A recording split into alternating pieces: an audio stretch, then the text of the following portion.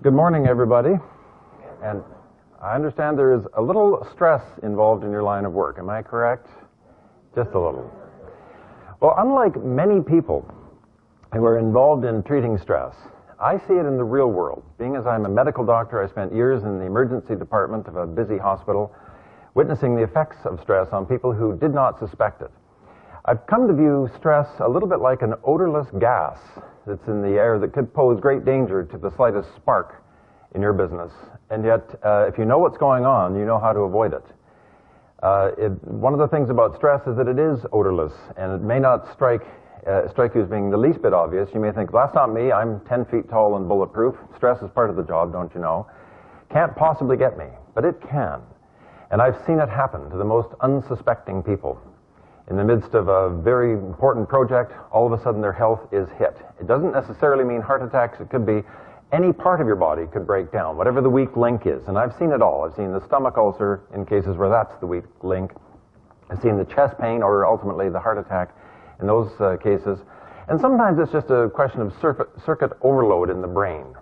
When people have mental breakdowns or efficiency breakdowns, anxiety, depression, that sort of thing, we refer to that in the medical business as brain barf, actually.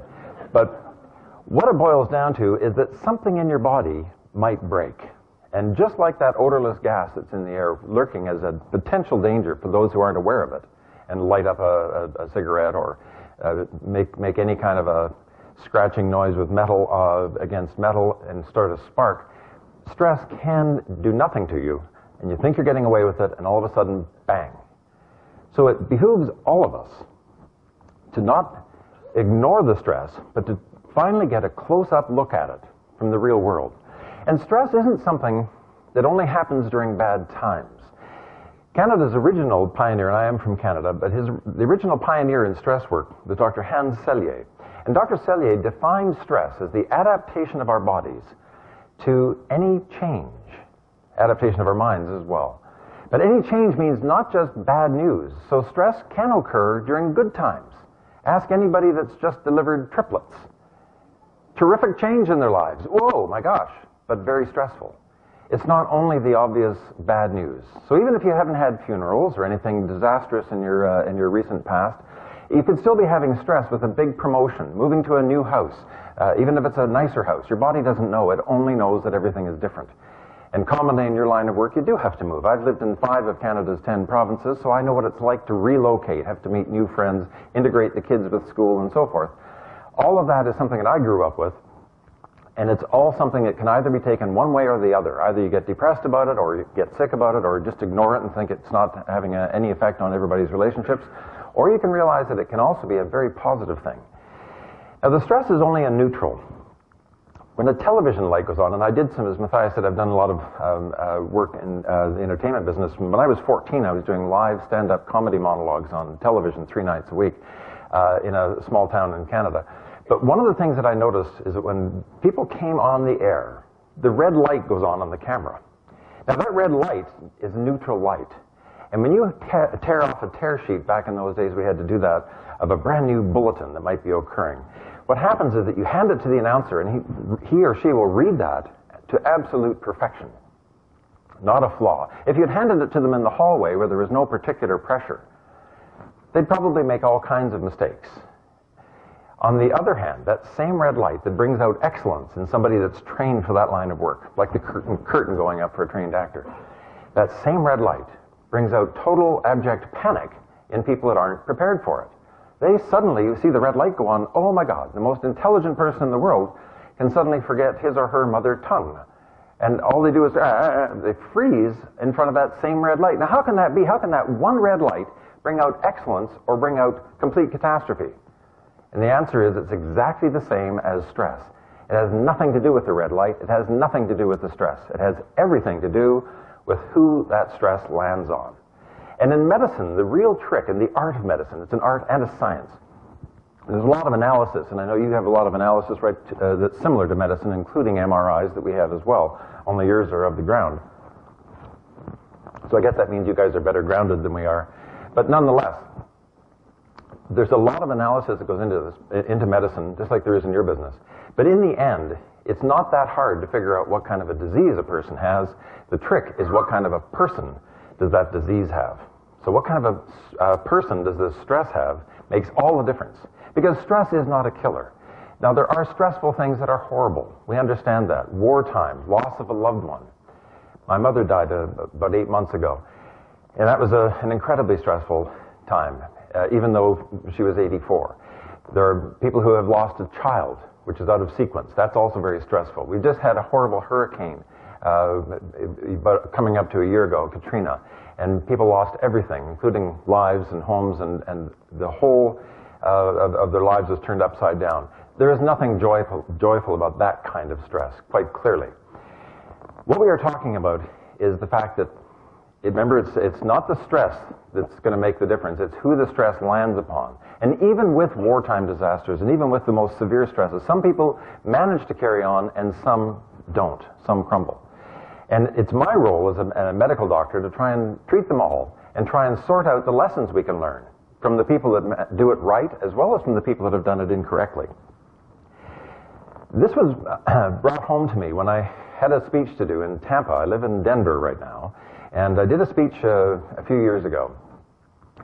Tampa had a problem. There was a storm. An epicenter was right in Tampa or St. Pete's, and all the airlines were shut down. I had no ability to make my speech at 9 o'clock the next morning other than to charter what turned out to be the last available private airplane left in Denver that could make that flight, a 2-engine small plane. I have a bit of a fear of flying in small planes, at least, and not much used to it. I was worried about this one because when we took off, it was going extremely slowly. I noticed that all the bird strikes were on the back of the wing. It's not a good sign. There were 2 people flying the thing. There was a pilot and a co-pilot. They didn't seem to be all that experienced. We had to stop 5 times through the night between Denver and Tampa, 3 times for fuel and twice for directions. But it was a concern. We stopped in Mississippi, and I remember there was a very suspicious VersaFood machine that was selling alleged food, and I was concerned because all the sandwiches had sort of curled up and they had sort of pathology specimens in bologna or whatever it is. I'm not partial to animal lips, but nonetheless, that's what they were serving. The pilot and co-pilot each had something to eat. I did not. I thought, I'm not doing this.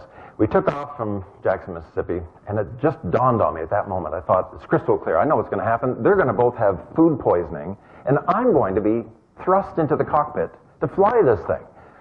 Oh my gosh, I had a quick look with renewed interest in the cockpit to see what might be my option here. I looked in the cockpit and I saw the switches and dials and all of these lights flashing and the whole bit. And I knew right then what would happen. It was very clear. I would die of cardiac spasm before we augured into the ground. Because I had no idea what I would be doing. I had no training. But what would have happened had I just come out of 6 months of flight training school with simulation devices, and I'd had lessons, I'd had 6 hours of solo time in that exact same cockpit, I would have been reassured. Those switches and dials would have been my friend. They would have been perfect. Now I know what to do. I know what the rotating Bandersnatch is. I know what the trim is. I know how to fix things. I can't control the storms that might be up ahead. That would be impossible for any pilot. But wouldn't you want to put your money on somebody that knows what's going on inside that cockpit? That's where I want my body to be. Most people do not know that your body is far more complicated than the cockpit of that airplane. But nobody ever tells you how to fix it or what's in it, how to run it. And that's what you're going to learn here today.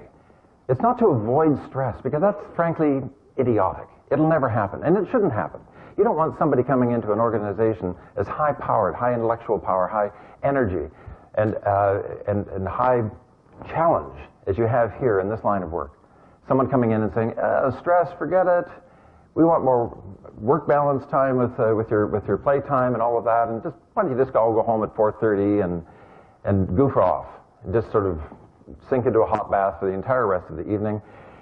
That's not an answer to stress, because the stress that's out there is actually your friend, and it's going to help you achieve better things than any of you would ever achieve.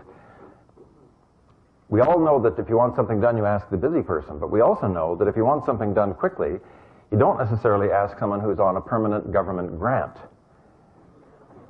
What's the work ethic of a spoiled rich kid that gets too big an allowance every week?